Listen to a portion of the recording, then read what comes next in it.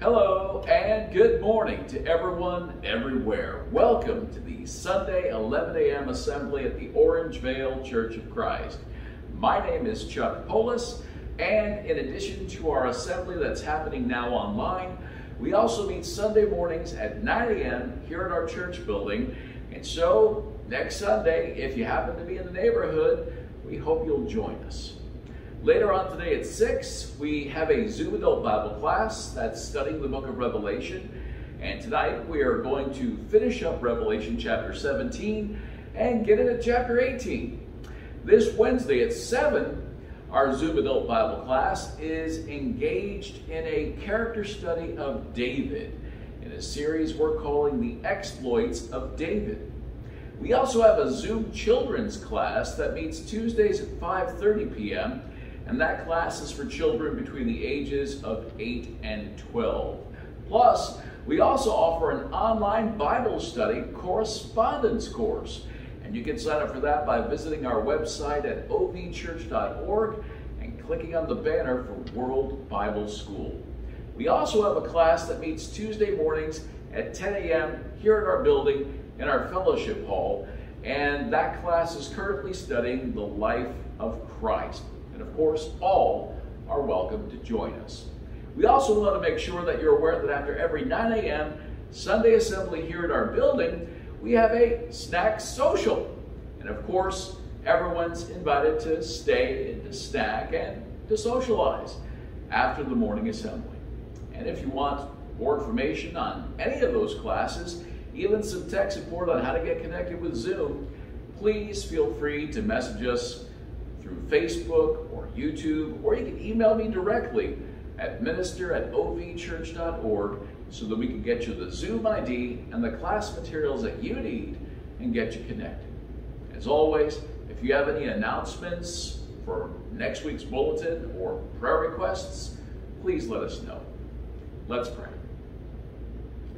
Most Holy Father, dear God, thank you for blessing us with another Lord's Day. And Father, as we come before you in worship today, might our worship be pleasing in your sight, Father. Father, as we think about how you've created us wonderfully and with a purpose, Father, we pray that we will use our bodies to glorify you in all that we do. In Jesus' name, amen. Good morning. The scripture reading for today is taken from the book of Romans. I'll be reading Romans chapter 6 and verses 12 and 13 from the International Version. Therefore, do not let sin reign in your mortal body, so that you obey its evil desires. Do not offer the parts of your body to sin as instruments of wickedness, but rather offer yourselves to God as those who have been brought from death to life, and offer the parts of your body to him as instruments of righteousness.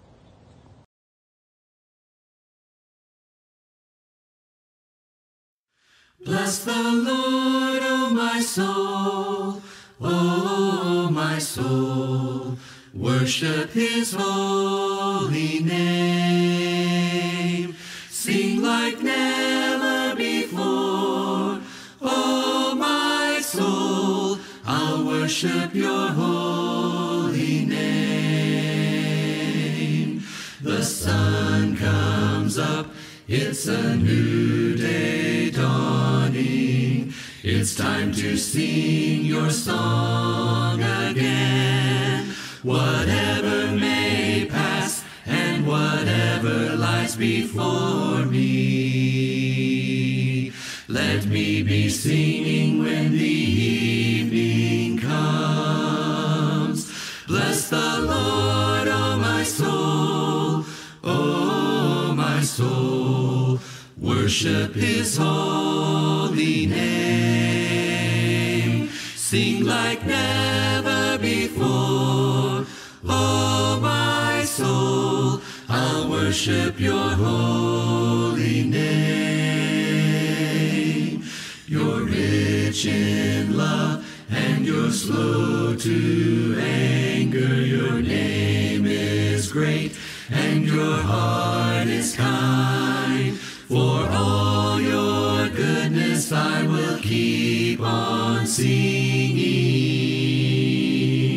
10,000 reasons for my heart to find. To bless the Lord, O my soul, O my soul, worship his holy name. Sing like never before, O my soul, I'll worship your holy name. And on that day, when my strength is failing, the end draws near, and my time has come, still my soul will sing your praise unending. 10,000 years and then forevermore. Bless the Lord, O my soul, O my soul, worship his holy name. Sing like never before, O my soul, I'll worship your holy name. Bless the Lord, O my soul, O my soul, worship his holy name.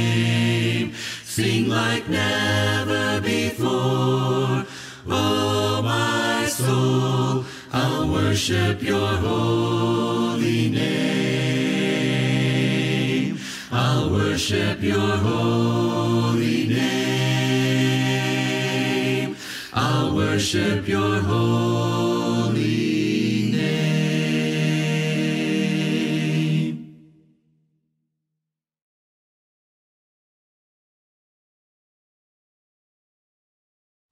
I traveled down a lonely road and no one seemed to care. The burden on my weary back had bowed me to despair. I oft complained to Jesus how folks were treating me, and then I heard him say so tenderly, my feet were also weary upon the Calvary road. The cross became so heavy, I fell beneath the load. Be faithful, weary pilgrim, the morning I can see. Just lift your cross and follow close to me. I worked so hard for Jesus, I often boast and say, I sacrificed a lot of things to walk the narrow way. I gave up fame and fortune, I'm worth a lot to thee. And then I hear him gently say to me, I left the throne of glory and counted it but loss. My hands were nailed in anger upon a cruel cross, but now we'll make the journey with your hand safe in mine. So lift your cross and follow close to me. Oh Jesus, if I die upon a foreign field someday, 'twould be no more than love demands, no less could I repay. No greater love hath mortal man than for a friend to die. These are the words he gently spoke to me. If just a cup of water I place within your hand, then just a cup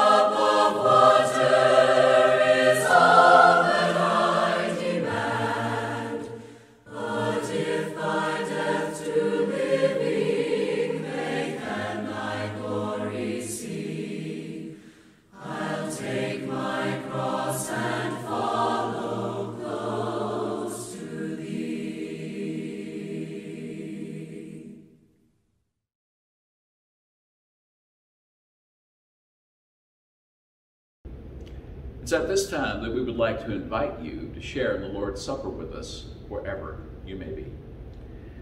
You know, every Lord's Day when we come together to partake at the Lord's Supper, we reflect upon Jesus' sacrifice on the cross so that we could have salvation, so that we could have forgiveness of our sins and spend eternity with him. And so as we share this piece of unleavened bread together, it reminds us of the time when Jesus shared it with his disciples that very first time.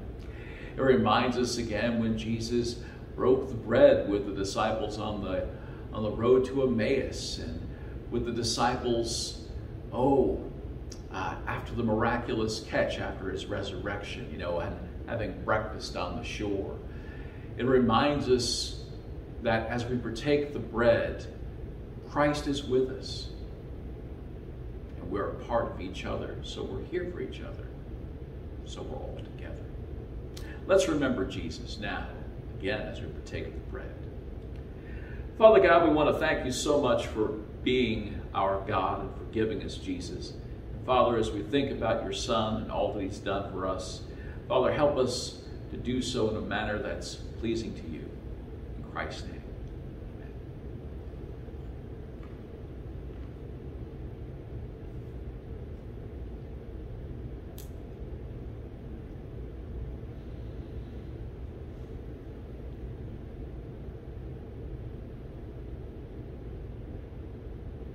I believe I've shared this with you before, but there were times when I've taken the Lord's Supper and I've partaken of the cup and kind of missed and dribbled down into my shirt. The first time that happened, I was quite upset because I thought, how am I ever going to get grape juice out of my shirt, out of my white shirt? Fortunately, there are some pretty good stain removers out there. But then I started thinking about the significance of the blood and how Christ's blood, although it could stain white clothing, it is that blood that removes our sin stains and makes us white as snow, pure and holy before God. And so as we partake of this fruit of the vine today, help us to remember that this symbolizes Christ's blood that cleanses us from our sins and removes our sin stains. Let's pray. Most Holy Father, dear God, again, we want to thank you for this cup and all that it represents. Father, help us reflect upon Christ's sacrifice and, Father, the blood that cleanses us of our sins. In Jesus' name.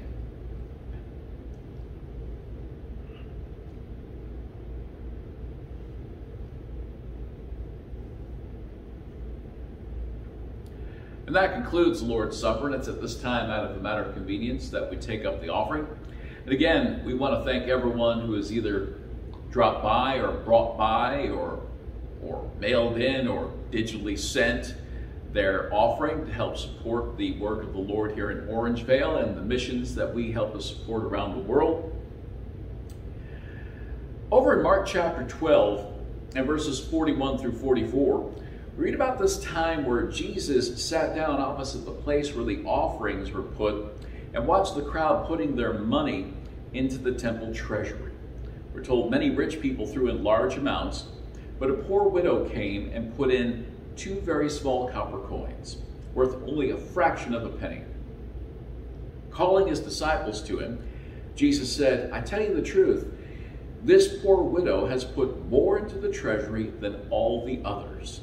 They all gave out of their wealth, but she, out of her poverty, put in everything, all she had to live on."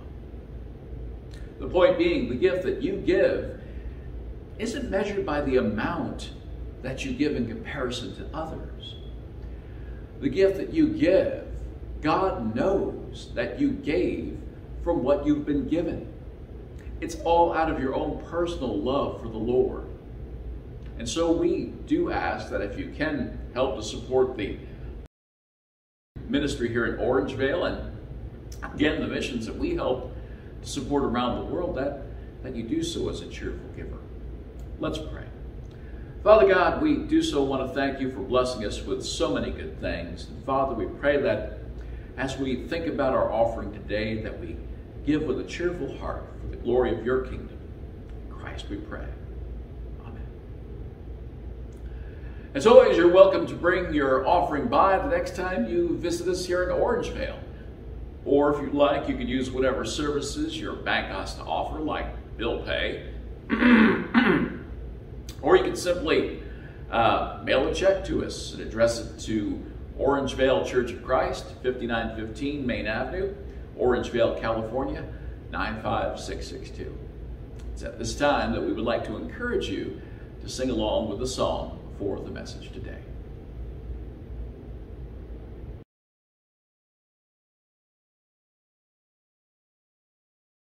On bended knee I come, with a humble heart I come, bowing down before your holy throne,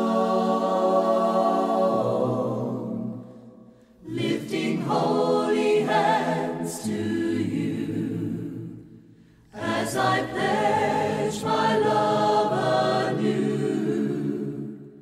I worship you in spirit, I worship you in truth.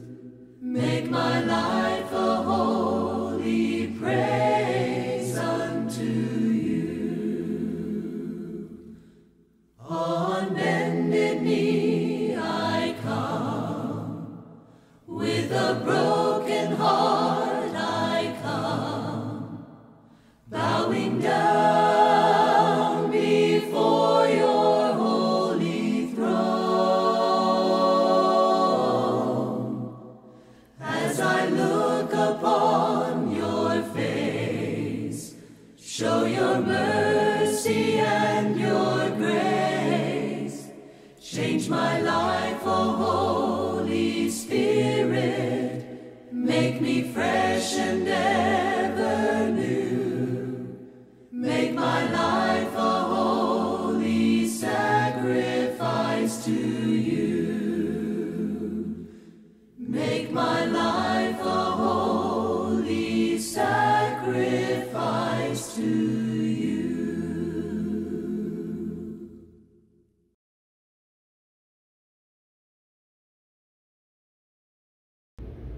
Hello again. Way back in my first year of college, I got to house sit for the president of the school.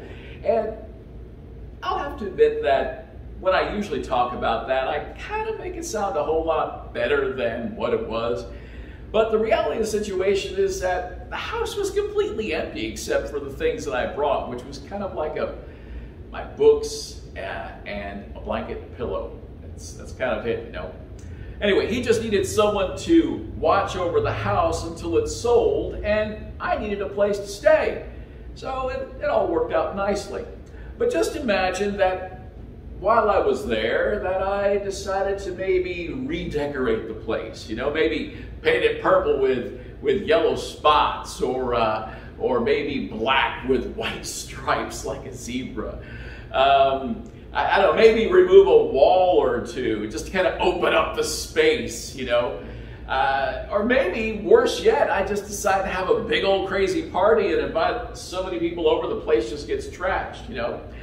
Well, if I did any of that stuff, then when the president of the college came back, he would be pretty upset. But then I might defend myself by saying something like, well, you know, I didn't think you'd mind since I live here. Or how about, I just wanted to fix it up, you know, to make it feel like my home. The thing is, it's not my house, right? You know, it's the president of the school's house. I was just being allowed to use it. And when it comes to you and me as Christians, well, we tend to make the same mistake when we act like our bodies belong to us.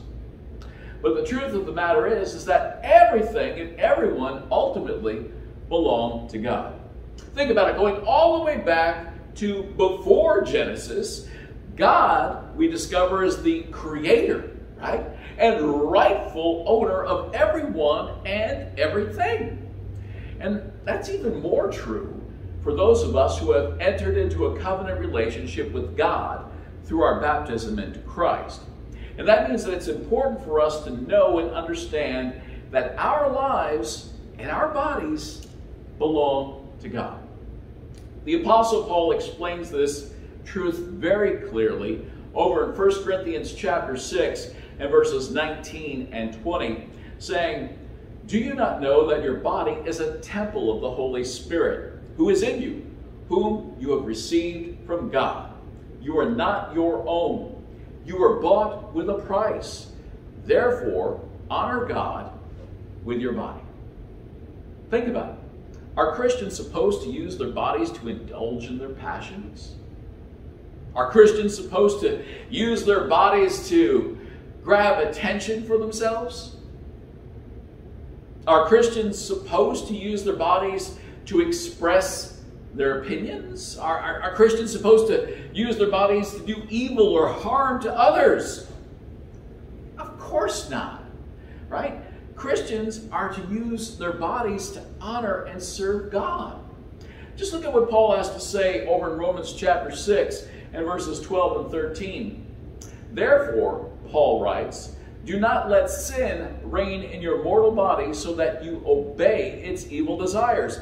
Do not offer the parts of your body to sin as instruments of wickedness, but rather offer yourselves to God as those who have been brought from death to life, and offer the parts of your body to him as instruments of righteousness." God clearly tells us in these passages that Christians are not to use their bodies as instruments of, well, sin, right? Or instruments of evil or unrighteousness.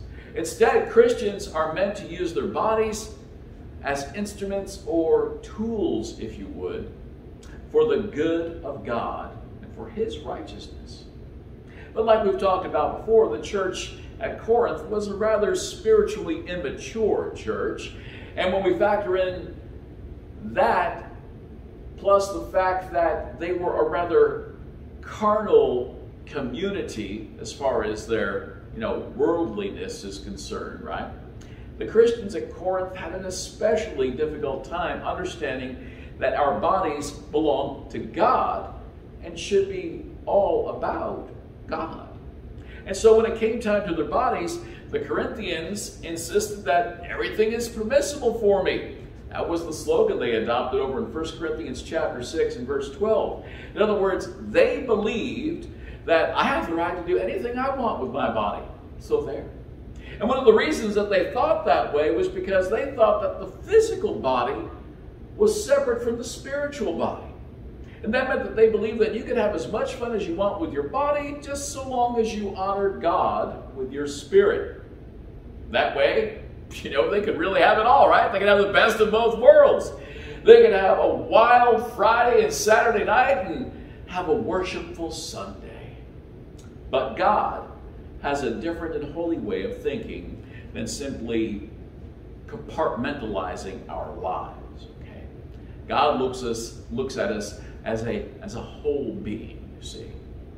And so Paul reminds the Christians at Corinth that God has interwoven the body and the spirit and elevated them to equal status, just like 1 Corinthians chapter 6 and verses 13 through 17 tell us.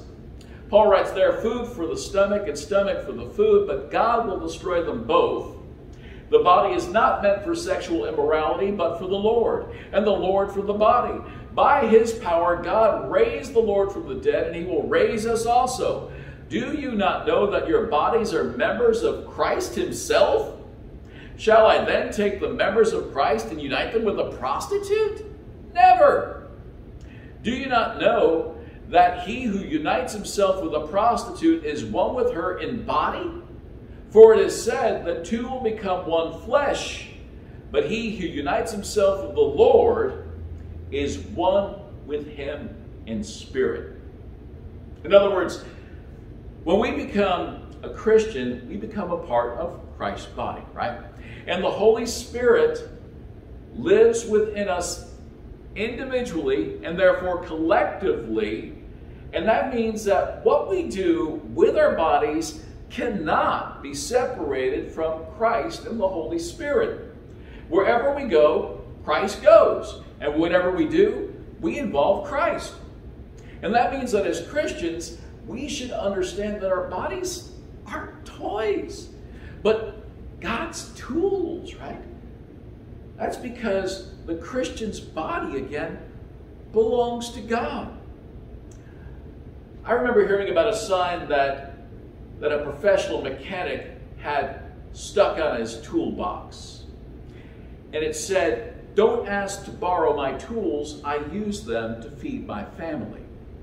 And I think that we can all appreciate his need to protect his family and therefore the need to protect his tools. And that's because in order to do his work, the mechanic needed his tools to be available and functional, in good working order.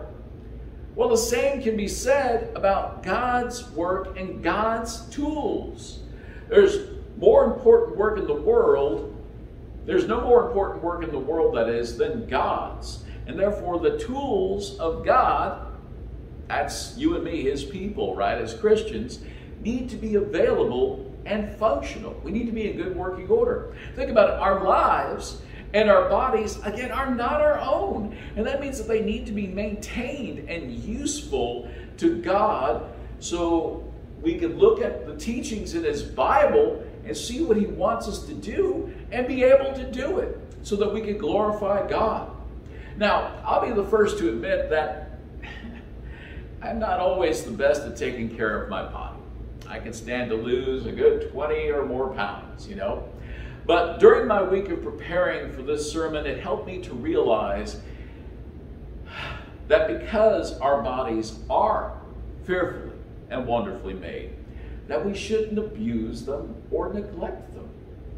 In doing just a brief survey of God's Word, we see all kinds of warnings about overindulgence and addiction to things that might harm our body and hinder our service to God. For example, there in our main text today from 1 Corinthians chapter 6, Paul shares with us, again, the philosophy of many of the Corinthians there in verse 12 again, right? Where he wrote, "Everything is permissible for me." In other words, they were saying, I can do whatever I want. But, no, you actually can't. Sorry, right? Still, worldly people and worldly Christians might think that they can do whatever they want. But Paul makes sure to correct them in that same verse, saying that not everything is beneficial, nor should we be mastered or controlled by anything. Okay? And that's why God forbids things like gluttony and drunkenness, because both of those things can destroy our bodies and hinder our service to God. For example, over Proverbs 23 and verses 20 and 21, we're told to not join those who drink too much wine or gorge themselves on meat. For drunkards and gluttons become poor, and drowsiness clothes them in rags. You know, it's something that we don't talk about too much, but gluttony is a sin. And to be fair, gluttony isn't talked about a whole lot in the Bible. And we know that because if we were to use a concordance, we would see that the words glutton, gluttony, and gluttons actually only appear a total of 6 times in the whole Bible. They appear twice in the Gospels when Jesus is accused of being a drunkard and a glutton in Matthew 11:19 and Luke 7:34. And again, we find the word in Titus 1:12 when the general understanding of cretins is that they are liars, evil brutes, and lazy gluttons. The other 3 times that the word for glutton appears are in the Proverbs, like the verse we read in Proverbs 23. Now, as someone who has struggled from time to time with overeating, this is a sobering topic for me. But the truth is, again, our bodies do belong to God, and being gluttonous is a sign of disharmony with God's provision and creation. And that means that what we're really dealing with is a spiritual issue here. And just to clarify, I know that you know that I know that, a person's size and shape is affected by more than just what we eat and how much we eat. We also know that genetics and metabolism and certain health conditions do play a factor in a person's size, right? And so some people, they manage to get lucky, right? And they can eat whatever they want. And the rest of us, well, we have to be careful the way we look at food because we'll gain weight.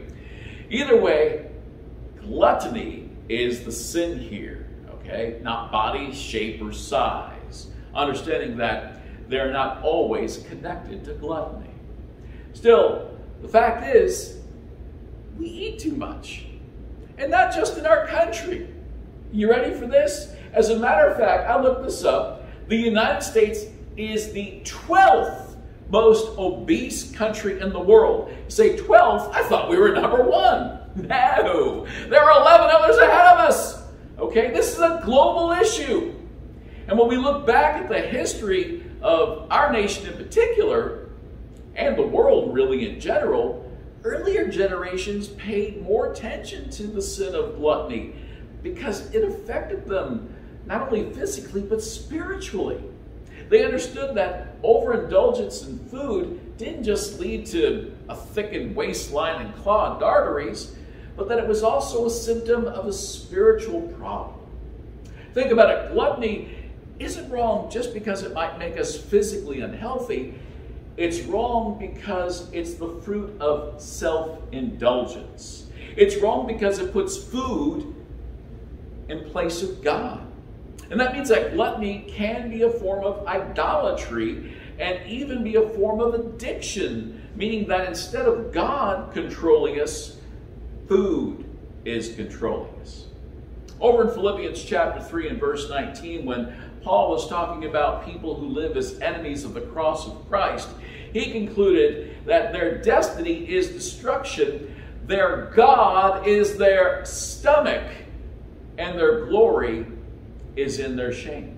Their mind is on earthly things.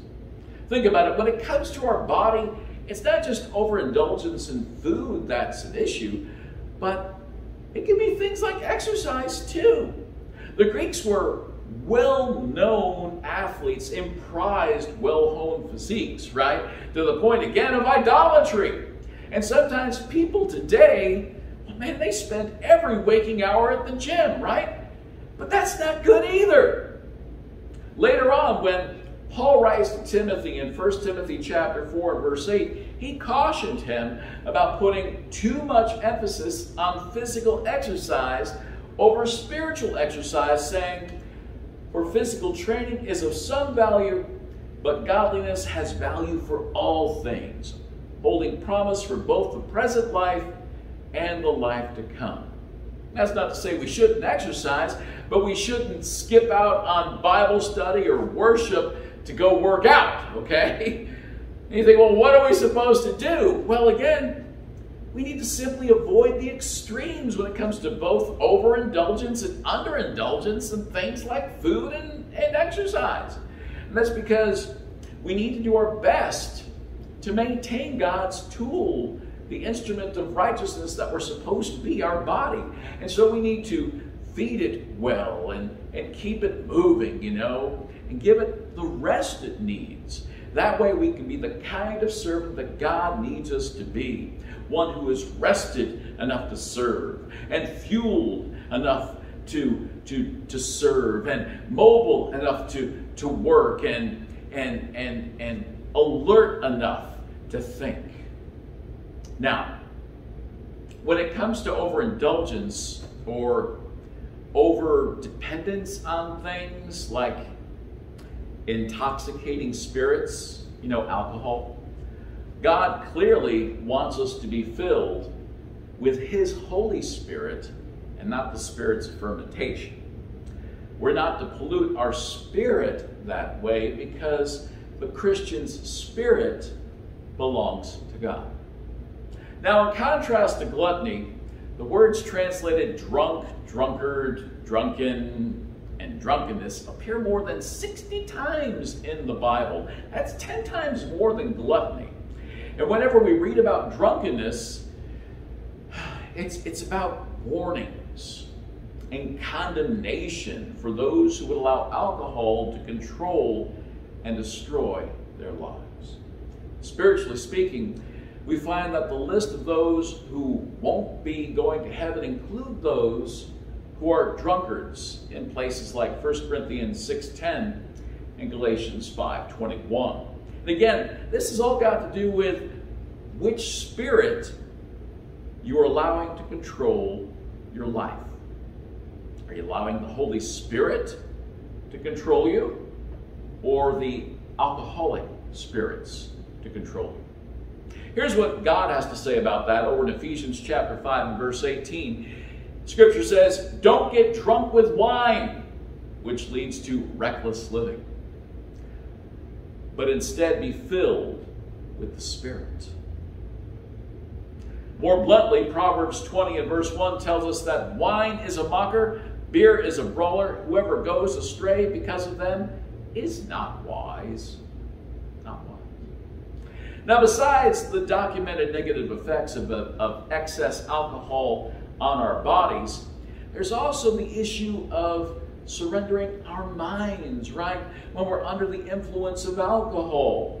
Think about it. Have you ever heard someone who has had a little bit too much say something like, "That's just the beer talking," you know, because they don't know what they're saying, right? Or what they're doing. But the problem, is how alcohol has clouded the mind, so you don't know what you're saying, you don't know what you're doing, right?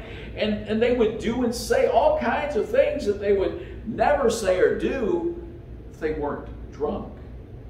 No Christian should ever allow alcohol or any intoxicating substance to take control of their mind or their body.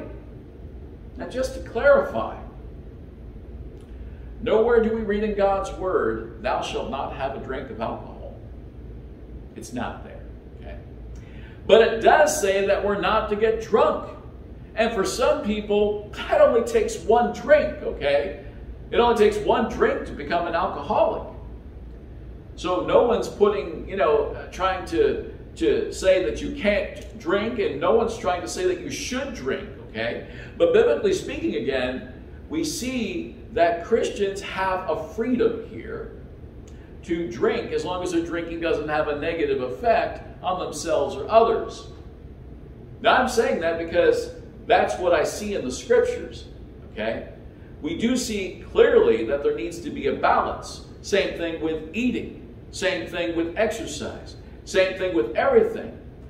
But like many Christians I know, including myself personally, I choose not to drink alcohol at all. That way it doesn't cause a problem for me or anyone else, and I have complete control over my thoughts and my body.